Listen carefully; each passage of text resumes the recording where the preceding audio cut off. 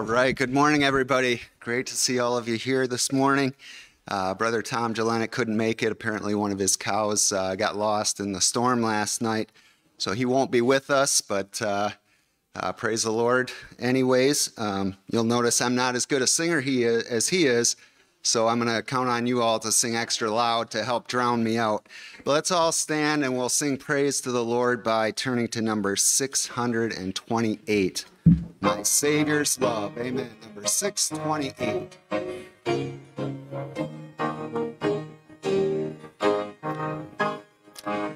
I stand amazed in the presence of Jesus the Nazarene, and wonder how he can love me, a sinner condemned unclean. How marvelous, how wonderful, and my song shall ever be. How marvelous, how wonderful is my Savior's love for me. For me it was in the garden, he prayed not my will but thine. He had no tears for his own grief, but sweat drops of blood for mine. How marvelous, how wonderful, and my soul shall ever be. How marvelous, how wonderful is my Savior's love for me. In pity, angels beheld him and came from the world of light to comfort him in the sorrows he bore for my soul that night. How marvelous, how wonderful, and my song shall ever be. How marvelous, how wonderful is my Savior's love for me. He took my sins and my sorrows, he made them his very own. He bore the burden to Calvary and suffered and died alone. How marvelous, how wonderful, and my song shall ever be. How marvelous, how wonderful is my Savior's love for me. And the last. When with the ransom in glory his face I last shall see, 'twill be my joy through the ages to sing of his love for me. How marvelous, how wonderful, and my soul shall ever be. How marvelous, how wonderful is my Savior's love for me. Amen. Thank you. What a blessing to be here this morning. We had a wonderful night last night. Many of you were there.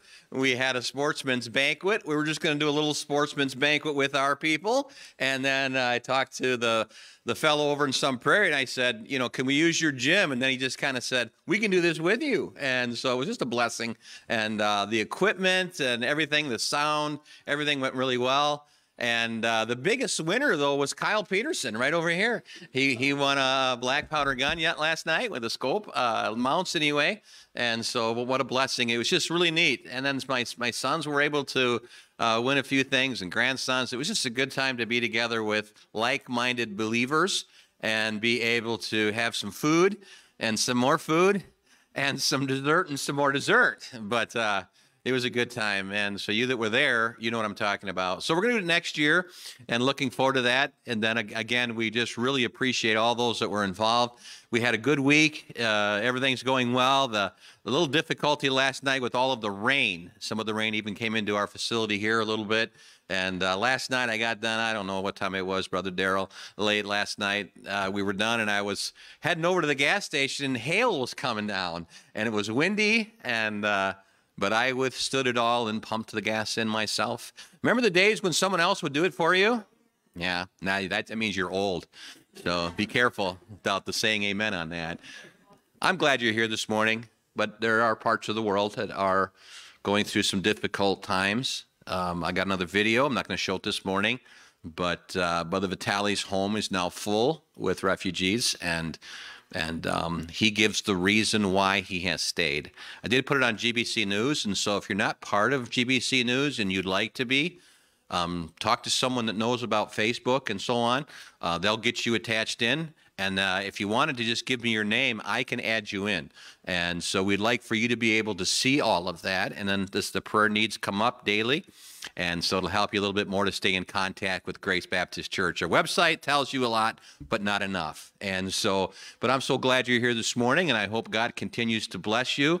But we've got to keep our prayers going up for the country of Ukraine. And so let's look to the Lord in prayer. Father, we thank you for your goodness to this country. We know that there has been divine intervention here. Lord, we know our purpose. But Father, I pray that you would revive the hearts of the pastors. I pray that they would seek you with their whole heart. I pray that they would understand more of what their need is. Show them. Lord, I pray for our country, but then I pray also, Father, for the Ukrainians. Lord, there are some people that just want to live in peace and raise their family. And Putin would like to destroy to gain. And that's the wrong way, Father. I pray that you would help the country, that you would help the Christians. I pray especially for those that are on the east side, that are the missionaries and the pastors that have been coming in contact with Brother Tim Smith and others. Lord, I pray that you would be with us, that we would be able to keep praying for Brother Vitali, and that you would comfort him now, that he would sense your presence there with his family, but also his neighborhood. Lord, I pray that he would be able to share the gospel with the refugees that are coming in. Lord, I just pray that your hand of divine intervention would be there with them. Protect them, Father. Lord, I pray for the president of Ukraine. I pray that you will give him wisdom from heaven how to deal with this. Lord, I pray for our own administration, that they would please come to the need of these Ukrainian people, that we would be able to use the airports in Poland and Moldova, and down even in Romania. Father, I pray that you would help us to be able to help the Ukrainians. Father, I pray that you help us to, as Christians, to know that this kingdom of this earth is not ours, it's yours, if you want to do with it as you please. But Lord, help us to realize that we are of another kingdom, the kingdom of heaven. And I pray, Lord, that you'd help us not to hold on to things too tightly here. I asked this morning that you would touch the hearts of all of the believers and all the members and friends that are here this morning. But I pray also, Father, that you would be with those that are at home today, that they would hear the message, that they would see the need and meet the need. Father, I pray that you would help us as we gather together now and greet one another, that we would have the Christian love that we need to be able to support and edify one another.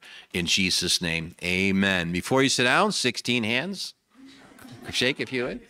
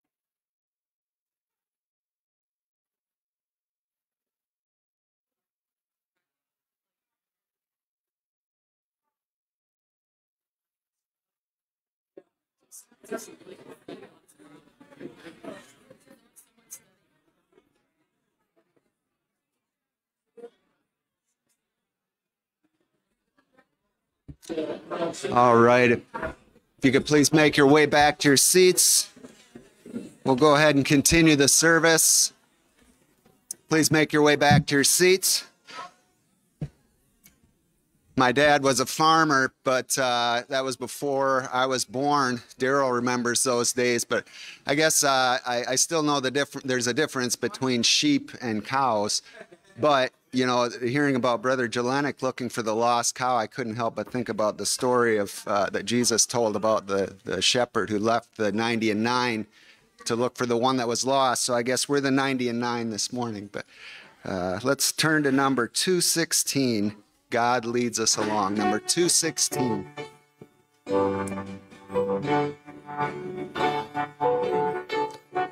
Number 216. In shady green pastures, so rich and so sweet, God leads his dear children along. Where the water's cool flow bathes the weary one's feet, God leads his dear children along. Some through the water, some through the flood, some through the fire, but all through the blood. Some through great sorrow, gives a song in the night season and all the day long. Sometimes on the mount where the sun shines so bright, God leads his dear children along. Sometimes in the valley, in the darkest of night, God leads his dear children along. Some through the water, some through the flood, some through the fire, but all through the blood. Some through great sorrow, God gives a song in the night season and all the day long. Though sorrows befall us and Satan oppose, God leads his dear children along. Through grace we can conquer, defeat all our foes. God leads his dear children along. Some through the water, some through the flood, some through the fire, but all through the blood. Some through great sorrow, God gives a song in the night season and all the day long. Away from the mire and away from the clay, God leads his dear children along. Away up in glory, eternity's day, God leads his dear children along. From through the water, through the flood, some through the fire, but all through the blood. Some through great sorrow, God gives a song in the night season and all the day long. Amen. Please be seated. Good morning. Welcome to Grace Baptist Church. We're so glad you could join us this morning. If you're a first-time visitor, first time here, or maybe the first time in a very long time, please raise your hand. As the ushers go past, they'd like to give you a visitor's card and a gift. Please fill out that visitor's card and put it in the offering plate as it goes past in a few minutes. We'd really appreciate having a record of your visit. Thank you for joining us today. Now Brother Jerry will come and present the missionary report.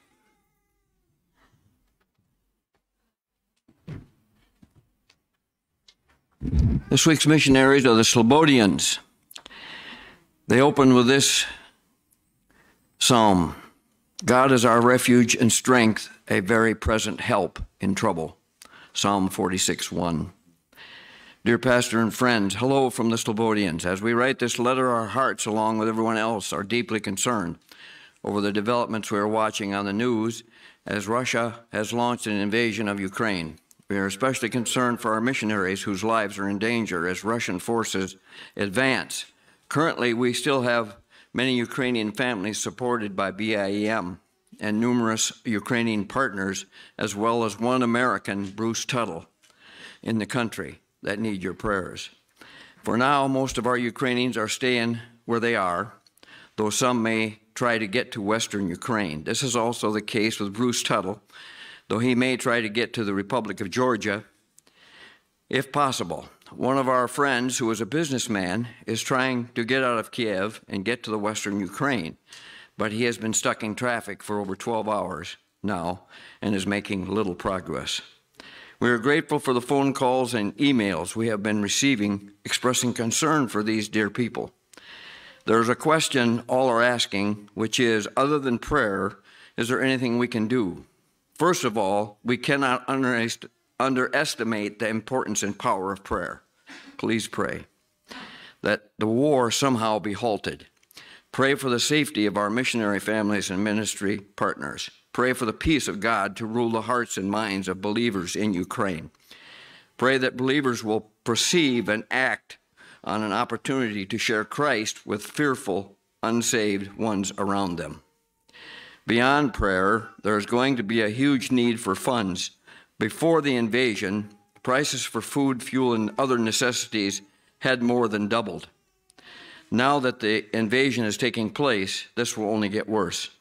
Currently, Ukrainians are able to withdraw funds from banks, so we are transferring relief funds to our Ukrainian missionaries, and most of them do have bank accounts. You certainly can help with this effort by sending donations to BIEM designated for Ukraine relief. Your donations will help these families in this crisis, which will certainly continue for some time. If you have not yet accessed it, please review this month's video update. This is a video that we seen last Sunday. The video features Eugene and Batala requesting prayer for Ukraine. Following us is a song which is a prayer for Ukraine. The song is sung by Eugene's daughters, Salmia, Angelina, and Ivanka, from left to right. During the song, you will see pictures of our Ukrainian families that need your prayers. Please click on the link or paste it to your browser. Finally, we share this message from our missionaries, the Kellers, who are in Ukraine. We thank God for the Ukrainian armed forces who protect us every day from further Russian invasion. We thank God for the Ukrainian, American, and European leaders who are actively seeking diplomatic solutions for the Russian aggression.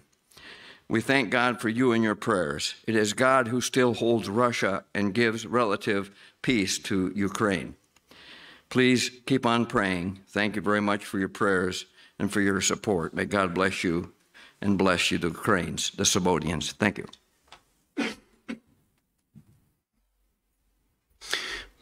Please take your bulletins. We'll look at some announcements. Of course, it's the first Sunday of the month, so this evening we'll have our Lord's Supper service during our regular evening service time, and we'll also have praises and testimonies. On the 13th of March, which is in 1 week, there will be a special business meeting after the morning service. On the 19th of March, there is a Best Mexican Food fundraising dinner at 5 p.m. here. I think Pastor will have some more to say about that in a moment. April 8th through 9th is the WFBC Ladies Retreat at Green Lake Conference Center. I'm sure those of you who are planning on going have already been planning on it, but of course, Mrs. Howell is the one to talk to about that. And then on the back, on the bulletin board out those doors are the sign-up sheets as usual for the dinners for the Maranatha students, the snacks for the teens on Wednesday night, and the meals for the RU on Friday. Thank you. Pastor? You know, last night my son was the speaker at the banquet, and he was talking about why do you do what you do? What is the purpose behind it? And he knew his audience. He was speaking to the sportsmen. But I think about, pastoring and running a church and seeing how we do things. I remember coming into the church years ago, and Pastor Dow had blue carpeting and white on the walls. There was nothing up on the walls at all. And I'd asked him, just had a question concerning that. And I said, what was behind that? And he said, I just feel it needs to be as plain as can be. And his thinking. And so why do you do what you do? We ended up putting, of course, a cross up here, and we did this platform, and we did a little bit of different carpet. We painted the walls, did some things to make it look a little different. There really wasn't anything bad with it being blue and white. But it was why we do what we do. And when it comes to that particular thought, when it comes to that, fundraisers were always something that I thought we don't need to do that. Even with the Access Women's Center having fundraisers, I think it was better for mission support and so on. But fundraisers are necessary at sometimes. It is necessary now as we try to raise the money for our building program. The Spanish-speaking people wanted to do their part, and they said, we're willing to cook and use our money. If you want to go ahead and put some money on the offering to the people, you come in, instead of getting your ticket, you're just saying, I'm giving this to the offering, to the building fund. But if you want the best Mexican food in town, you come and join us on that night. It's going to be an awesome night. I wanted to encourage you as a family to come. I believe there is a price on just for the families when they get there, and also for the individuals. And we'll talk about that a little bit more in the future as we get a little closer to it. But I wanted to also tell you that in the insert, there is one from the Church Connection from the Wisconsin Family Council. They are working 24/7 to keep the churches aware of what's going on in the political world along, and abortion is one of those issues that they bring out, marriage, so on. And so this is for your own reading. It comes once a month. And so this is March that's in it. And also for the week, we're talking about relationships this month. I have chosen to speak on Jesus Christ every single Sunday and his kingdom. And so, but this particular devotion for you for tomorrow night as a family is dealing with relationships. And how many do you think relationships are needed? Raise your hand. You know what? That's part of your security. If you look around you and you see people that are struggling in the area, you ushers can get ready if you would for the offering. As you look at people around you, you say, that person looks awful strange, or why are they putting all of those piercings in them? Why are they tattooing themselves up? Because they're a little insecure. That's why they're doing it. And I'll tell you what they need is a relationship with God, absolutely first, and then relationship with others. And the better our relationships are, and the more relationships we have, the more secure as an individual we are. We will have more security. If you run away from people and don't have good relationships and put walls up, you're going to struggle in the area of security. You're an insecure person. And I'm not trying to be mean this morning, but the best thing you can do is just when you don't feel like it, come to church.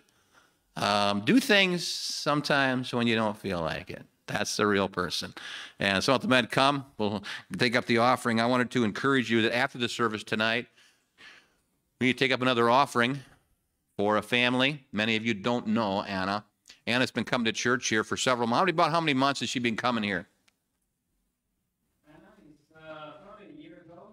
About a year. And her husband, Ricardo, they were married and then they were separated. And he was a Pentecostal pastor at one time. And but she has come here and found good doctrine and good friends and so on. But Ricardo got sick, and they put him on a ventilator, and it doesn't look like he's going to make it. So they're going to bring the daughter in today and take everything off of him and say goodbye to him. So I would like to take up an offering for Anna. She's a widow. Not yet, but will be. And so I want to take care of that and do what we can do after the service. Think about what God is going to lay upon your heart, what you can give to help her. She's a wonderful lady downstairs. Probably, I would say, I better not even say, I don't know how old she is. So, yeah, just keep that quiet. Ladies are sensitive about that. So, Parker, could you thank the Lord for the offering, please? Father, Lord, we thank you for today, Lord, everybody be here today, Lord. I just pray that you be with Ron now and the family there, Lord. Be really bad that that's happening, Lord. But soon he'll be with you equally. Yes. Hallelujah.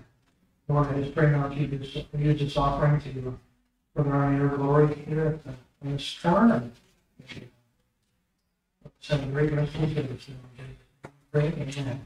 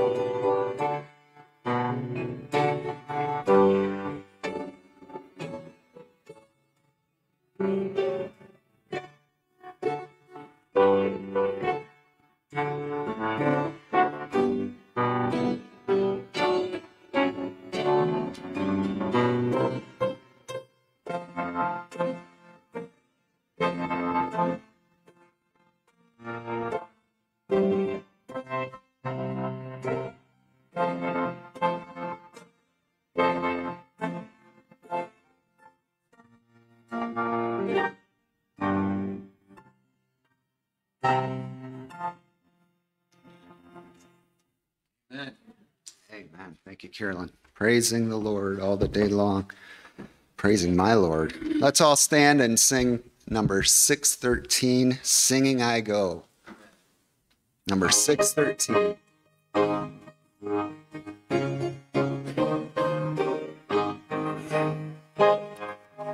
The trusting heart to Jesus clings, nor any forebodes, but at the cross of Calvary sings, praise God for lifted roads. Singing God's road, praising the Lord, praising the Lord, singing God's road, for Jesus has lifted my load. The passing days bring comfort, I hear him say, and where the they slip away. Singing God's road, praising the Lord, praising the Lord, singing God's road, for Jesus has lifted my load. He tells me of my Father's love and never sombering eye, my everlasting King above, with all my needs supply. Singing along God's road, praising the Lord, praising the Lord, singing along God's road, for Jesus has lifted my load. He tells me of my Father, my promise true, the mighty arms upholding me, will bear my burdens too. Singing I along Life's road, praising my Lord, praising the Lord, singing I along Life's road, for Jesus has lifted my load. Amen. Please remain standing for the scripture reading. Good morning. Morning. This morning, before I read the scripture this morning, all the junior kids are dismissed. And then we're going to be in Luke chapter 1 this morning. I'm going to be reading verses 26 through 35. And then we'll read verse 33,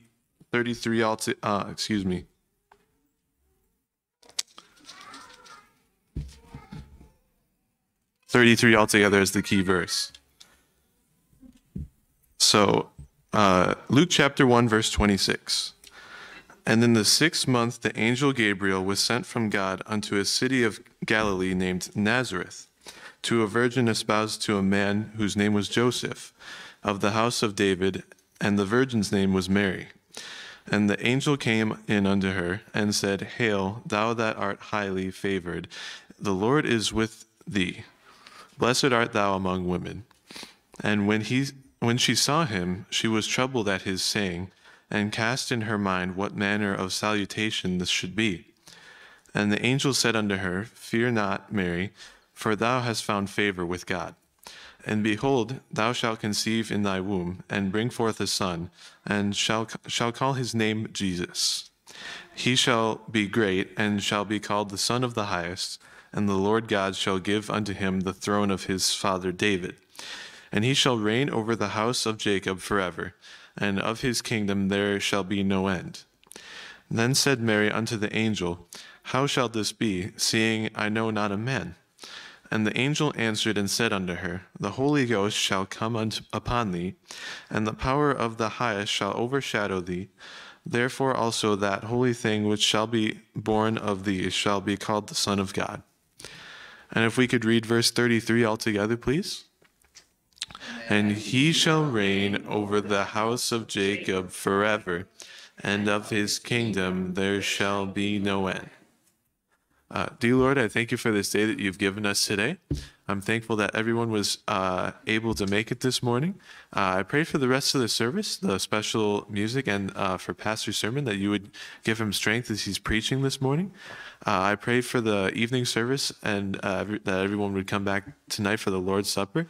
I pray for the rest of the week that everyone would travel safely. And in Jesus' name we pray, amen. And you may be seated.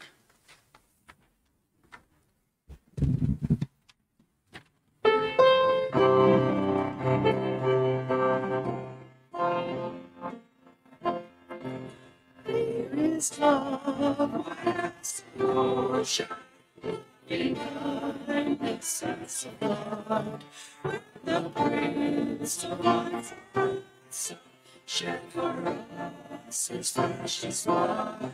Who is not remember, who has ceased to sing his praise, he can never be forgotten. True as eternal is, yes,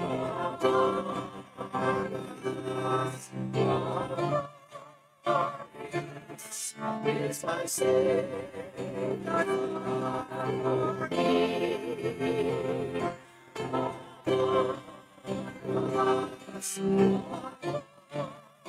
Yes, is my Savior for me.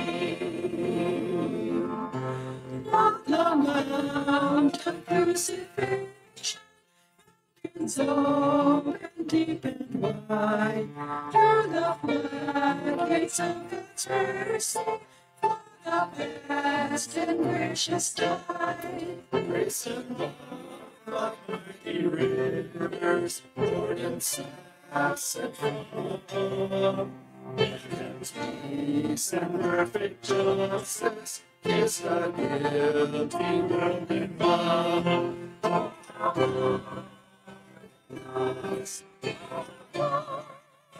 Yes, it's my Savior's love for me.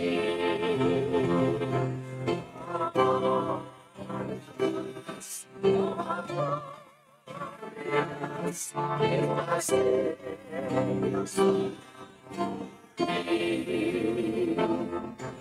Oh, your voice, your great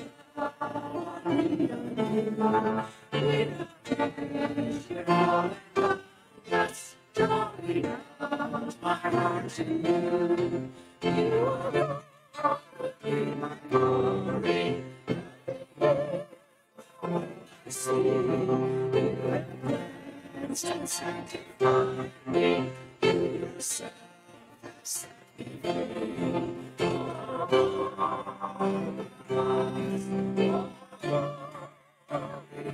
is my Savior's morning. Marvelous,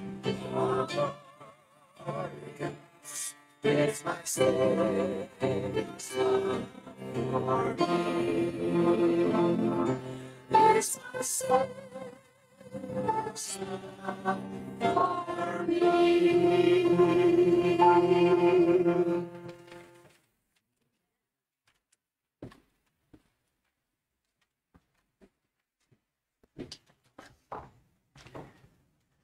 In 1922, a long time ago, there were 3 regions, portions of land that wanted to unite, and they did. Those that don't understand or don't really know geography very well, all of these regions were north, if you would, and west of the Black Sea. Below these regions, there was Bulgaria, of course, and Moldova, and there was the Romania. And then below and to the east a little bit of Bulgaria would be Turkey. These regions desired to be able to come together and make an agreement, and that became the USSR, 1922, December 1922. I think that what's going on today in that particular region of our world is something similar to a desire to get that back, the USSR. We know it as the Soviet Union. We know that there was a desire to have independence by the Ukrainian people. They have been under oppression through the years by Germany and then also by Russia. And were able to get their liberty and their freedom for many, many years. They've had the ability to be able to go back and forth and have the same thing that we've had here, all of these lands. And all the pastors are saying that they're hoping America will wake up and realize how well we've had it all these years, and realize on the world scene that things are happening and we can't stick our head in the sand. We would like to do that. We would like to say, well, America's going to just go back to where it was like. And no, the whole world is changing, folks, whether you like it or not. And I think the next land that will be underneath the oppression of a dictator will be the land of Taiwan. And so we need to pray for that. The 2 world leaders are coming together, and that is Putin and also the leader of and the president of China. Have made somewhat of a pact, and we're thinking about how we would respond. I know I'm getting a lot of, not a lot, but a few texts from people that are talking about pastors that are on the east side. This morning I put it on Messenger that they did have services yesterday. They not only had services, but on the way through checkpoints. Now, whenever a country is under war, there's going to be certain places that you can't go, certain bridges, certain roads, and so they put up checkpoints. And so these pastors had to go and hit 7 different checkpoints. Had to show their papers, who they were 7 different times to get to church yesterday. And to realize when they got there that the place was packed. Now, I had been in Romania after Ceausescu had died, and I was able to go into churches when they were packed. Now, it didn't matter if they started on time, because at one point when I was going to preach in a small town, I was wondering when I was going to preach. Josh, you were thinking last night, I'm going to be preaching soon, so you're thinking, when is that coming, And I asked the pastor, I said, the translator, when am I going to speak? And he said, we're not going to go to church till the cows come home. I thought he was just joking with me. And so we're sitting in this little village, and we're hearing these clip, clap, and people were already coming. We were just 2 blocks away from the church, and I could hear them singing. I could hear them speaking, standing up. I could hear all of that going on. And I'm thinking, well, I'm the one speaking. I probably should be up there. They said, I'm not going to go until the cows come home. And sitting there in a chair, and all of a sudden this cow went by the window. And literally, they come like crazy. Oh, time to go to church. And so we got into this little buggy and horse, and we went up to they're about 100 years behind there at the time. It was 1994, somewhere in there. And I got to go into the house of God where the people were standing room only. and they had old instruments on the walls that were all banged up, and they grabbed their instruments, and then they went to the platform and they played them, and then they had me speak. And how do you speak to these people? I had an interrupter, of course, you know, and but it was really a joy for me to see the freedom and the liberty that they sensed. And I said, even with being in bondage, you can still have the Spirit of God with you, but it is wonderful when you can gather and be able to preach the Word of God and see each other, and so it is now in the Ukraine. And they're experiencing this. Ceausescu, of course, was shot, and I got to see in Bucharest, I got to see the building that he was standing in, giving a message when he was shot, when he was rushed away anyway. And I was thinking about how that these people now are living lives where the missiles are coming in. How many of them been in combat? I know that when I was in Lebanon, we were having missiles coming in all the time, and they were ruining buildings. Going out and seeing all of that every day, it looked a little different. More buildings were blown up, and more missiles hit. More people died. And seeing all of that, and seeing war, and hearing of the rumors of war, and seeing all of the things that COVID did to us, and the mandates through all of that, and seeing what's going on in the banking system in the world, and you know, it looks pretty ripe for the coming of our Lord Jesus Christ. And so as we're thinking about Putin and his desire to move into the Ukraine and to go back and to take these three regions again and kind of revive the USSR, that's what he's doing, and making a name for himself, and be able to, and he'll do anything he can to achieve that.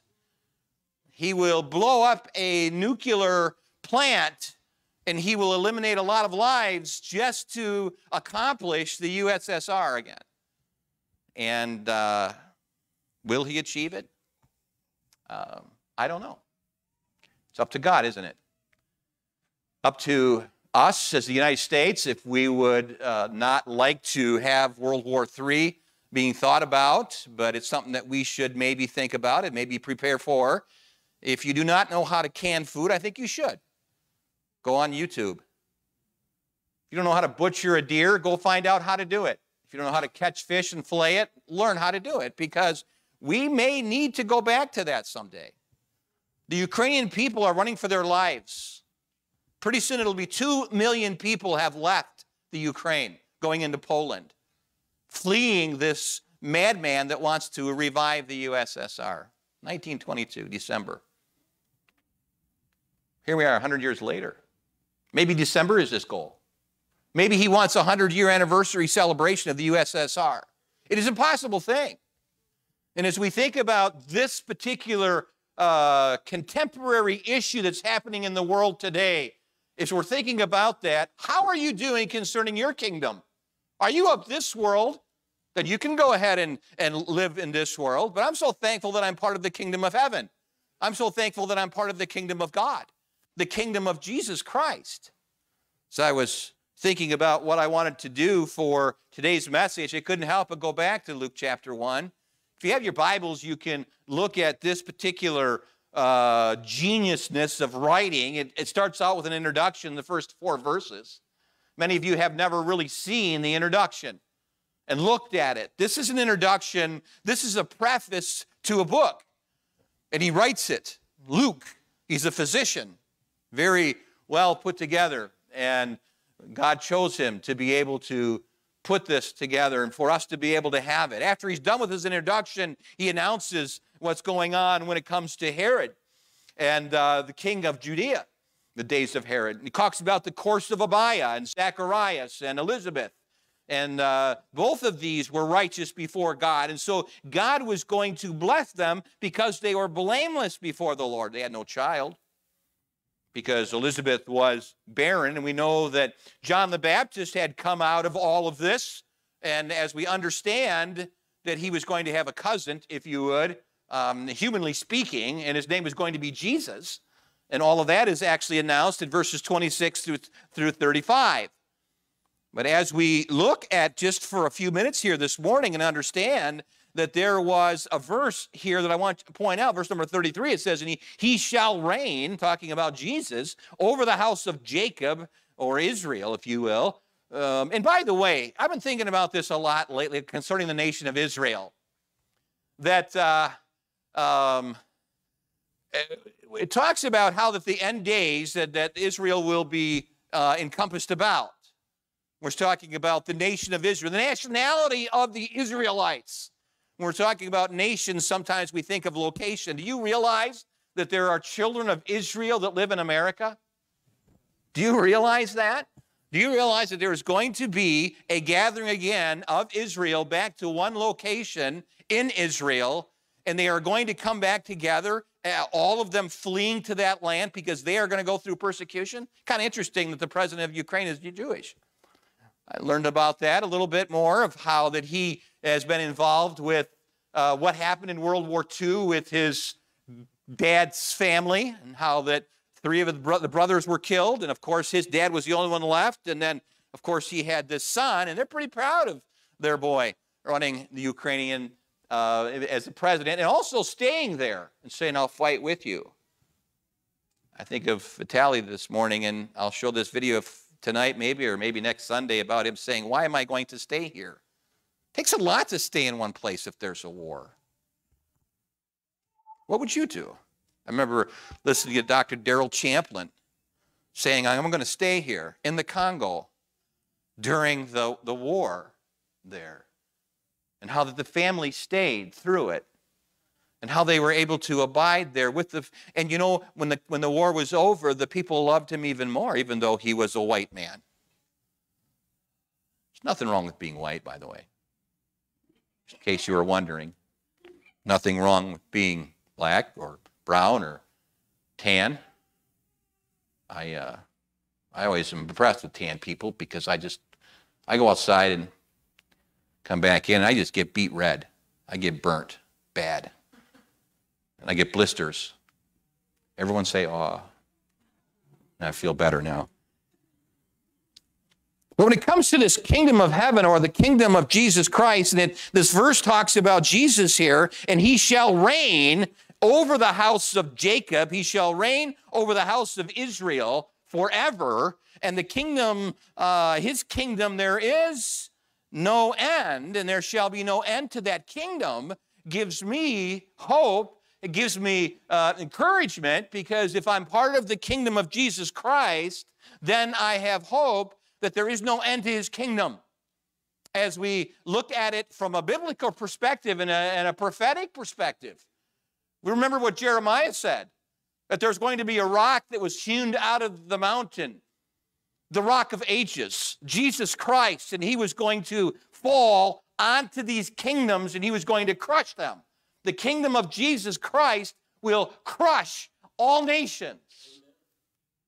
So if you think that Putin's a big shot, he's just a little red ant is what he is in God's eyes. He's a small, you think, well, he's big stuff. No, he's not. He's not a man. Putin sits 12 feet away from anybody when he has a meeting. Not because of COVID, because he's afraid that the people around him might take a knife and cut him. But when I was thinking about the kingdom of heaven and putting it all together, I couldn't help but read this from a small article. It says, in his 1942 devotional called Abundant Living, E. Stanley Jones, a Methodist doctor and missionary in India, wrote these words. He said, the early Christians did not say in dismay, look what the world has come to. But in delight, they would say, look who has come to the world. They saw not merely the ruin, but the resource for the reconstruction, if you would, of that ruin. They saw not merely the sin that did abound, but the grace that did much more abound. And on that assurance, the pivot of history swung from the blank, or from blank of despair, and loss of moral nerve, the fatalism, if you would, to faith and confidence that at last sin had met its match. that Jesus Christ was going to be able to conquer sin and death. And when it comes to the kingdom of Jesus Christ, we know that all power was given unto him. All power. He is capable of doing anything because he is Jesus. And so Christ was content with maybe just a stable when he was born, so that we could have a mansion when we get to see him. I thought about that, and each of the Gospels actually bring out a little more. I was thinking about Matthew and how that the Gospel of Matthew portrays him as Christ the King, and how the Gospel of Mark shows us that Christ is the servant, if you would. The Gospel of Luke speaks of Christ the man, and the Gospel of John proclaims Christ's deity. I like John. It seems like there's more sensitivity to the world from John. He's able to express that Jesus Christ is the answer to the problems of this world. I think if you were in Ukraine this morning, you would see many civilians being attacked also. Right before the service tonight, I was at home going over some notes and so on, and then it came up that one of my friends in Ukraine had sent a video, and I watched people just were coming across the street with their luggage. We're blown up. It's sad. That's part of war. And it hurts my heart. I think that if you've been to missions, I know, Bob, you've been overseas, and you've seen people, and you fall in love with them, and your heart is with them. And my heart is with the Ukrainian people this morning. My heart is with the kingdom of heaven this morning, for those that have trusted Christ as their personal Savior. And I was thinking about the opportunities that these people are having. I got another video that's on the Beam website. I was looking at that one also. I contacted Sam Sabloni. He texted me back and said, look at this video. And I was watching that video, and there's a pastor saying they're using their church for a refuge. He says, I've only got them for a little while. They're coming in with their luggage or staying overnight for a few nights, and then they're feeding them, and then they're on their way as they travel to the west by foot to try to get out of the country. See, we know none of that. We're comfortable. We're going to get into our luxurious cars today after the service is over, and we're going to be able to turn the music on and kind of forget all of this. But let me tell you something. The world is a mess, in that part of the world anyway. And I want you to know that what's happening is they're getting closer and closer to the one world order, even when it comes to the finances. One world bank, one world religion. And so let me talk to you a little bit about every time we talk about the birth of Christ and the Redeemer. A lot of us are focusing on him as the Savior. We're focusing on him perhaps as a little boy growing up in a carpenter's shop. We're thinking about him as there is portrayed. I think in that The Chosen has put together all kinds of different stories as you can watch and be able to see what was happening in the Bible days. It's interesting to see it all.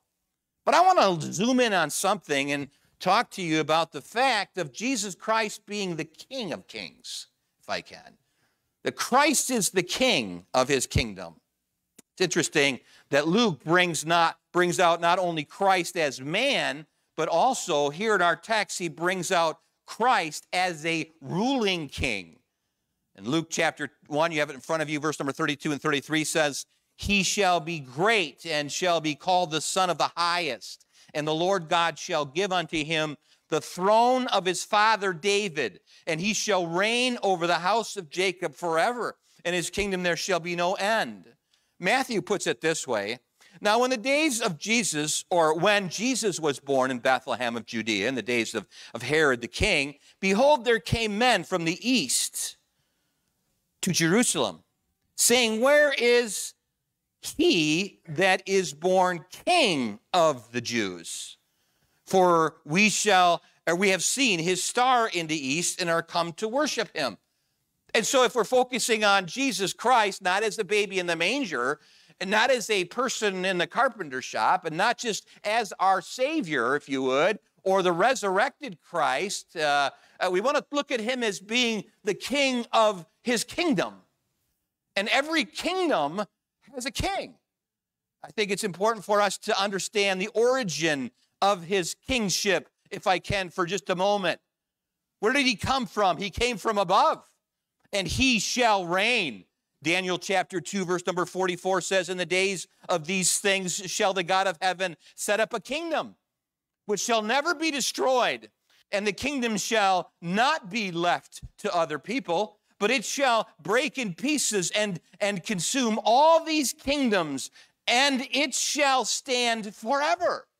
The book of Daniel says in chapter 7, verse number 9, and I beheld the thrones were cast down, and the ancients of days did sit, whose garments was as white as snow, and the hairs of his head was like pure wool, and his throne was like a fiery flame, and his wheels as the burning fire. This is speaking of Jesus Christ in the book of Daniel. And the reason why I know that, because it goes back in Revelation chapter 1, the Bible says, in verse number 13, it says, and in the midst of the 7 candlesticks, one like unto the Son of Man, clothed with a garment down to the foot, and girt with a paps with a golden girdle. His head and his hairs were white like wool, as white as snow, and his eyes were as the flames of fire, and his feet like unto fine brass, and as if they burned like a furnace, and his voice as the sound of many waters.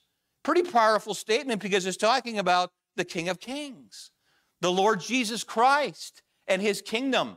And in the 7 churches that were involved, which I believe is a chronological order of time, and I believe we are in the Laodicean church, and I believe that it is close to the second coming of Jesus Christ. In Revelation chapter 4, verse number 1, it tells us, and after these things, the church age, I saw a door that was open in heaven, and a voice, and as someone had shout, and of course, immediately, he was in the presence of those that were in heaven. John saw these things. And John connects with Zechariah, of course, because of the prophecy. In John chapter 12, verse number 15, fear not, daughter of Zion, behold, thy king comes, sitting upon an ass's colt. And when we see Jesus in the manger, we tend to think of the Savior, the Redeemer, the Deliverer. And these are not wrong views. Don't get me wrong. We should look to him as the Savior and so on, but he's also the King. He's the king of everything. When I think of a king, I always think of somebody with a big, long robe and red robe with a crown on his head. Don't you think that way when you think of a king sitting upon his throne and having his jesters, if you would, or his people sitting next to him? The Bible gives it very clear description, but we see Jesus here, according to Luke chapter 2, verse number 11, it says, for unto you is born this day in the city of David a Savior. We know him as Christ the Lord. But this is clearly referring to his kingship, if you would. The term Christ is also referring to the Anointed One. The origin of Jesus Christ is from above. That's where he came from. Came out of eternity and was able to come into time. It's one of those things that kind of just blow your mind a little bit, but the authenticity of Christ is in the scriptures, and we believe this by faith. The term Christ is also referred to the Anointed One. In the Bible times, when somebody is anointed, it's talking about kings and priests being anointed by oil. They were then ready to rule. So there's a royal dignity with the Anointed One. There is also the royal status, if you would, of being the king. There was also the royal sovereignty, if you would. Matthew chapter 2, verse number 11 says, and when they were come into the house, they saw a young little child with Mary his mother, and fell down and worshiped him. And when they had opened up their treasures, they presented to him gifts of gold and frankincense and myrrh, because he is the king. You see, sometimes we forget that he is the king from above. The origin of his kingdom. Let's talk about the object of his kingdom for just a moment. What is the object of his kingdom? What is the object of Putin's kingdom? We already know that. I talked about it. What is the object of your desire? Are you the object of it? Are your perception of people, is that the object of your desire? To perception? How do people see you? You know, I go back to tell you this, and I say it again. You have the audience of just one. And make sure that you know that before God, you are truly his child and that you do desire him. And so I was talking about the object of his kingship, and I put this down, all who come to him. And so he shall reign over the house of Israel, over Jacob, forever. And for his kingdom there shall be no end. So we need to ask ourselves, is Jesus Christ my king personally? Is he personally my king? Luke chapter 2, verse number 11. Some may say that he is the Savior, but he isn't just Israel's king, according to the Scriptures. He can also be your king. And every soul that comes to Christ will have the peace from a Savior who loves us, from a God who cares, and who will provide for us just like a king would take care of his people. Is he on the throne of your heart this morning? Then we ought to obey him. I think obedience is evidence that someone is born again. The Bible says in John 15, verse number 4, New Testament, you are my friends if you do whatsoever I command you. Or in the Greek, since you belong to me, and since you are my friends, you should do whatsoever I command you. 1 John chapter 1, verses 3 and 4 says, hereby we do know that we know him, because he's our Savior, if we keep his commandments. So the king has commandments. He saith, I know him, and keeps not his commandments, is a liar, and the truth is not in him. This is kind of difficult for me to talk about, but yet it isn't. That somehow we think that we can be disobedient to God and still call him our king. Now, this is a very serious thing because we're talking about a narrow road versus a wide road. It talks about those that are going to be his disciples will say, listen, I'm going to lay my life down just like he did. I'm going to pick up the cross and I'm going to pursue him and not my own desires. And so this world wants a Savior, but then they want to choose their own king. And they usually choose the one in the mirror, unfortunately. I think Samuel, if you want to write it down in Samuel's warnings toward those looking for an earthly king in 1 Samuel chapter 8, verses 1 through 22, give us that understanding of those that are looking for a king. But I want to take an insert, if you would, something that I had read, and I want to put it down as far as who Jesus Christ is. Because if we're looking at him being the king of a kingdom, and we being part of the kingdom of Jesus Christ, who is he? Well, the Bible says that he is the king of the Jews. He is the king of Israel. He is the king of righteousness. He is the king of ages. He is the king of heaven. He is the king of glory. He is the king of kings. And he is the Lord of lords. Taking this from another pastor, he said, the heavens declare the glory of God, and the firmament show his handiwork. He is enduringly strong. He is entirely sincere. He is internally steadfast. He is unparalleled. He is unprecedented. He is supreme. He is preeminent. And he supplies strength for even the weakest of us. He is available for the tempted and the tried. He sympathizes. He saves. He guards. He guides. He heals the sick.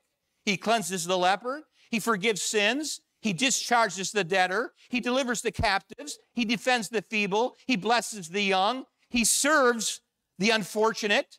He regards the aged. He rewards the diligent. He is the key of knowledge. He is the wellspring of wisdom. He is the doorway of deliverance. He is the pathway of peace. He is the roadway of righteousness. And he's the highway of holiness. He is the gateway of glory. He is the master of the mighty. He is the captain of the conquerors. He is the head of the heroes. He is the leader of the legislatures. He is the overseer of the overcomers. He is the governor of governors. He is the prince of peace. And he is the king of kings. That's who Jesus Christ is. And that's who we are, part of the kingdom of Christ. He's the Lord of lords, and his mercy is everlasting. His love never changes. His word is enough. His grace is sufficient. His reign is righteousness. His yoke is easy. His burden is light. The preacher goes on to say, I wish I could just describe him to you. He is incredible. He is incomprehensible. He is invincible. He is irresistible. He is the witness that cannot be rejected. And Herod could not kill him, and death could not handle him, and the grave could not hold him, and the grave cannot hold you if you have been part of his kingdom. And we are the objects of this king, the heavenly king. Our heavenly king desires complete obedience with a whole heart, all of our love, complete trust, unaltered faith, the best of our times, the best of our days, the best of our offerings, the best of what we have. He deserves all of that. Selfless service, never for your benefit, but for his. I was watching yesterday as people were setting up in the gym. Young little girl about 10 years old vacuuming the gym. The last thing I did last night was say, thank you, Brother Darrell. I'll see you tomorrow morning, as he's vacuuming up water from downstairs. Maybe a small task to some, but he's taking care of what God has given him charge over. And let me tell you something. It's not me, folks. When Grace Baptist Church is going to be judged, it's not just me.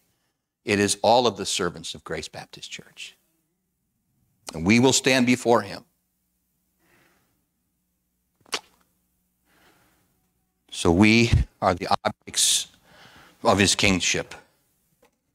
Our heavenly king desires complete obedience, not for our own benefit, but for his. Does he have the right to be our king? Absolutely. There must be a breaking down first before there is going to be a building up. Even for the saved, if we desire true revival, there must be tearing down of selfishness and self-desires and ambitions that are not part of what God has. When we have ice on the sidewalk, we break it and remove it. Sometimes it's cold and very difficult. I was watching a man the other day taking a scraper and scraping the ice off his sidewalk so he could lay a little salt down. And sometimes we get like that. Our hearts get hard, and sometimes we get an exaggerated opinion of ourselves, but we also get an exaggerated opinion of how we are doing before the Lord. And when someone says, how you doing? And we say, great. How are you really doing great? No, you're not. We're all struggling. We may think we have all the answers. We do not. We need him. We need our king.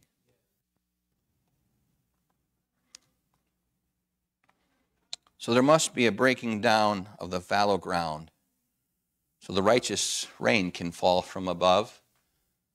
I think about how that the Bible says in 2 Chronicles chapter 14, verses 2 through 6 says, and Asa did that which was good and right in the eyes of the Lord his God, for he took away the altars of the strange gods and the high places, and he brake down the images, and he cut down the groves, and commanded Judah to seek the Lord God and their fathers, and to do the law and the commandments. And also he took away out of all the cities of Judah the high places and the images, and the kingdom was quiet before him. In other words, there was peace because they worshiped one God, the God of heaven. That's the origin of his kingship. It's from above. The object of his kingship, if you would be you and me. He's desiring for you to come to him. All of your problems and difficulties and everything you're going through today is because he's calling you to himself. And then you can say, I know that I can trust him, and I want to give him all of the pain and all of the troubles that I have. I was preaching at a funeral just this last week on Thursday, and thank you for praying for me because I sensed the power of God. It was standing room only. I'd never seen something like this before. Nobody left. The place was full. It was packed. You couldn't even get around in this funeral home. And the person wasn't a great Christian. They were just a Christian, but they weren't great. Let me tell you something, folks. You can be a Christian and be the almost unfriendly person if you're not careful.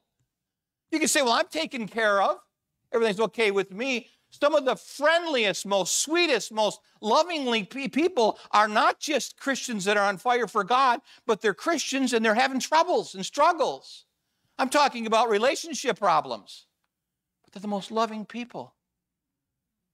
We're missing it sometimes because we think that we're okay when we're really not. Our King knows our condition, and he wants to help us.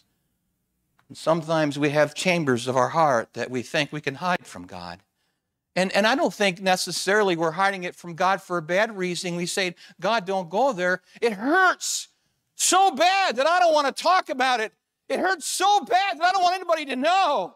As I started to give an illustration about how that God allows burdens to come into our lives, I watched the congregation.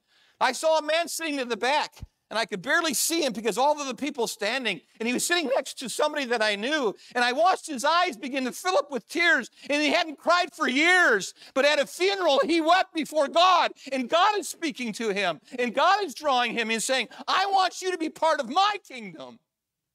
But you got to humble yourself. There's no prideful punks in his kingdom. There's no educated elites in his kingdom. In his kingdom, there are humble servants, people that are average people, common people, people like you and me. That's part of his kingdom. I need to move on. As we talk about the origin of his kingship, talked about the objects of his kingship, I want to just talk about the application, and it's my shortest one. I wrote just a little bit on it.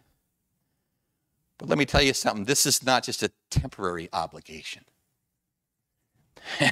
He is not obligated to you just for a short period of time. But let me turn that around. You are not obligated to him just for a short period of time. Not just for a little time till you get better health and then you're going to go your own way. You draw close to him because you've got some issues because you can't pay any bills, and so you draw close to him for a little while. You got some relational issues, maybe going through a divorce or having someone pass away, and your heart is so burdened and heavy that you go to him, and as soon as you get your strength back, you walk away from him. Your obligation to the king is forever because his obligation to you is forever. The Bible says very clearly that he shall reign over the house of Jacob forever, and the kingdom there shall be no end. Isaiah 9:7, we're so familiar with 9:6, but let me just read 9:7. Of the increase of his government and peace there shall be no end. Upon the throne of David and upon his kingdom, to order it and to establish it with judgment and justice from henceforth, even forever. The zeal of the Lord of hosts shall perform it. Let's go back to James because he was strong. In James chapter 1, verse number 21, he said, wherefore lay apart all your filthiness and your superfluity and your naughtiness and receive the meekness of the engrafted word, which is able to save your souls. The obligation to him is so powerful. We were hunting. It's been quite a few years, maybe 20 years ago, and my dad was with us, and the boys were all with us, my brothers. We liked to go way up where it cost a lot of money to stay in a cabin. We used to do that. We used to like to spend $1,000 just to go hunting. I don't like to do that anymore. I filled up my truck yesterday, so I'm really thinking about getting a motorcycle or a moped. So if you hear this little, here comes Pastor. But we were up hunting, and we were always told that if you get lost, guys, I want you to shoot your gun up into the air 3 times. Shoot once. Wait a little while. Shoot again. Wait a little while. And shoot again, and we'll know that's a sign. My dad had me so scared that if I go too far into the woods, that the woods were going to suck me in. So I would walk into the woods early in the morning, just far enough so that no one else could see me, just wait till it got light, then I'd go in. I remember there was a deer stand that I had built it ourselves. And can you believe this? I built this deer stand out of tobacco poles in barns. How many of you have ever seen tobacco poles in barns? Okay, pretty strong wood. They've been endured through the years. She made these stands, and then we put them together and put them in a truck, 3 of them. We took them all the way up north. We drug them all the way back into the woods. And we would put them up. No wonder I got a bad back. I mean, that stand would be higher than the highest part of that corner up there. And I would put that up against the tree. I'd climb up there. Man, I was like the king of the woods, you know. And I remember one time we were hunting up there, and my brother said, hey, Dean, you got a deer yesterday. Can I use your stand? I said, sure. You go ahead and use it. And he got up, and little red-headed Darren got up in my stand, and I said, Darren, let me tell you something, though. Make sure you make some marks, you know, so you know how to get back to the road. So he said, no problem. So he said, go ahead. It was in the afternoon hunt, so he left in about 2 o'clock, maybe a little bit earlier than that.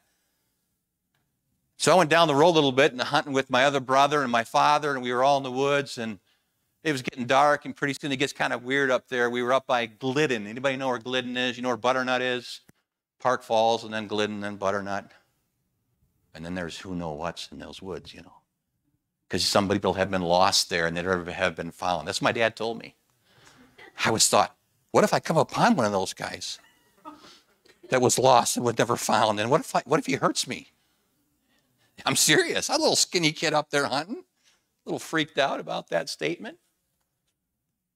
But Darren knew that if he got lost, he'd be in trouble. And so we put him up in the tree stand, and he was hunting up there, had a great time. But it got dark. Pretty soon the coyotes were barking a little bit. And that didn't scare us too bad till the wolves started to bark a little bit. Howl. And so we got together, and we said, you know, everybody's back. It's wonderful except for Darren. And so we really didn't know where he was. We couldn't hear him. We started hollering for him. And so everybody got their trucks down into this little valley. And where I was, I found this spot because I followed bear tracks to it. There was a crack in these big rocks. I think the bear was in there, I think. But I was hunting on top of them. And I remember thinking about Darren, thinking, you know, I thought, when am I going to make it out? Well, it was dark, man, about an hour after dark, and we still didn't have any sign of Darren at all. And all of a sudden I heard bang, bang, bang, bang 3 times. That's not how you're supposed to do it. And you don't put the gun up here either. But we could hear him way in the distance, and make a long story short, we waited, and we waited, and we waited. And his voice was getting further away instead of closer. He was in the swampy area in the woods. He was in the part where some guys get lost and never come back. So I took my old Dodge pickup truck, and I went to a hill, and I parked, and I turned the lights on. And I said, Dad, come to the light. I see the light. And he starts running through the woods. And by the time he got back to the road, he had shot shells off. Bang, bang, bang. Bang, bang, bang, bang. You know, bang, bang, bang, bang, bang. I mean, if a wolf come on time, he wouldn't know. What was he going to do if a wolf came or if a coyote got? And he didn't really care about his rifle anymore, or the condition of it. He just wanted to get out of there because he was lost. He was looking for those lights and drawing toward those lights. Finally, he got to the place where we could hear him, and I went in about 50 yards into the woods, and I picked up my brother. He couldn't hardly walk, and he was bawling. We placed him next to my dad. My dad was standing there. My dad had already watched his brother drown, and 2 of his brothers were murdered, and my dad thought he was going to lose him. He hugged him and held him. And it's pretty difficult for me to talk about how he felt, because I don't know how he felt. But I think he kind of felt like a person who is in the world system, lost, nowhere to go. And the light was there on the hill, and you were trying to get to it. And all of the briars and all of the things were trying to hold you back. And all of the spooky sounds and all the things of the world were entangling you and keeping you away from the lights. But the light's there. The understanding is that Jesus is that light. And the understanding is that his kingdom is full of his people. And once you reach it, by the way, it's by faith. There's nothing but love for you there.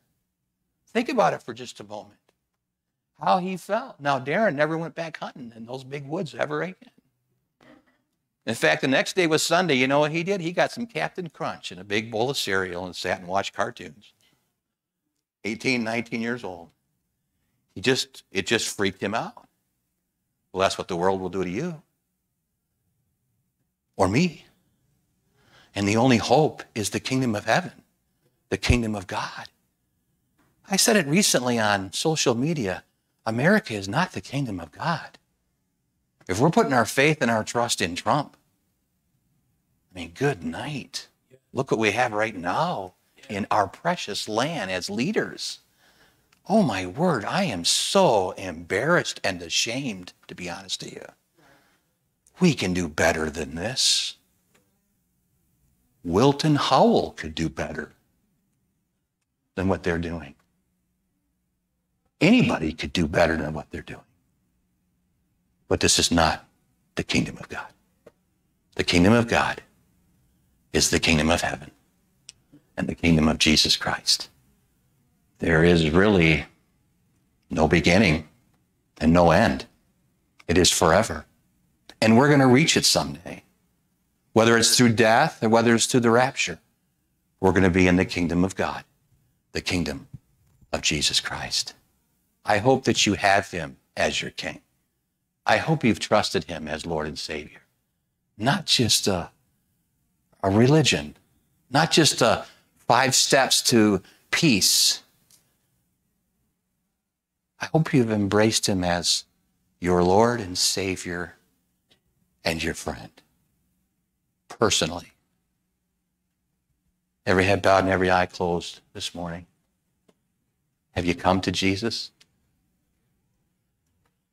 You know who he is, but maybe you've never opened your heart to him.